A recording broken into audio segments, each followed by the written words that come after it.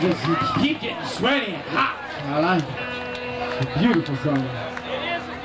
This next song is called Tumbleweed. I think we can all picture a tumbleweed blowing in the wind.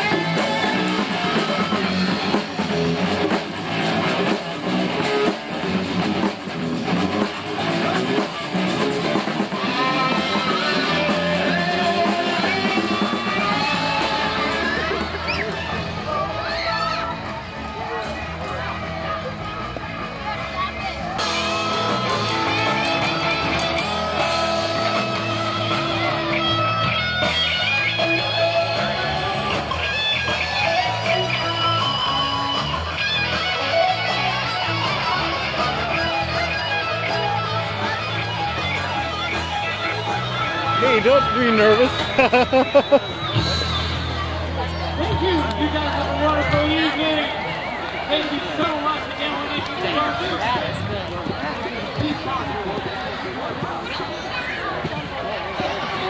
let's hear it for it one more time. Come on.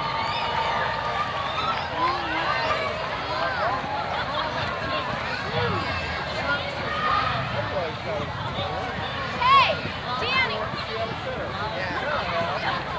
You guys having lunch? Once a year, somebody's lost their husband. Tom Sargent, he's reporting to the kindergarten. Their wife is looking for you. That's great.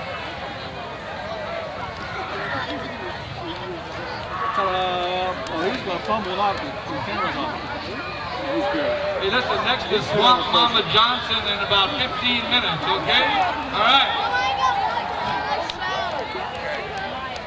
And just a quick short history of this festival. 8 years ago, when this first started, we didn't know that story came along. We just kind of went, that was really, really fun.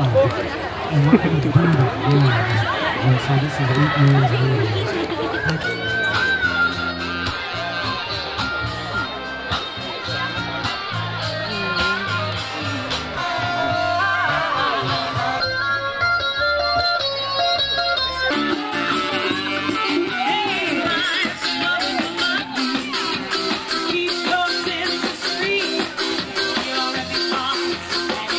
What you have just watched are excerpts from one of the garlic festivals I was able to attend. In the first part of the video you saw some daytime activities and the vendors and some children's activities and just people dancing, a lot of long hair, gallons of patchouli. It was a lot of fun. Now this festival went on for years at the Love Family Farm between Arlington and Granite Falls. And one of the reasons I quit going there after a few times was the amount of traffic. The traffic was weird though. You could have 2 Volkswagen buses full of long hairs and hippies, and the car behind it would be a Mercedes-Benz, all going right there. because it was a multicultural type thing.